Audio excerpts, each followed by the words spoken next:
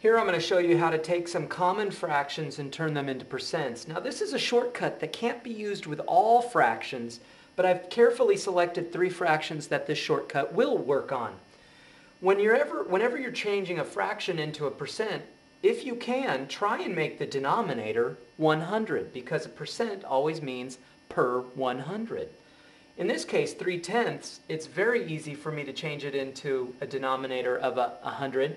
All I have to do is multiply both the numerator and the denominator by 10. 10 times 10 is 100. 3 times 10 is 30. So 30 out of 100 is 30%. So 3/10 is 30%. Similarly, I can make 9/20 have a denominator of 100 by multiplying the numerator and the denominator by 5. 20 times 5 is 100. 9 times 5 is 45.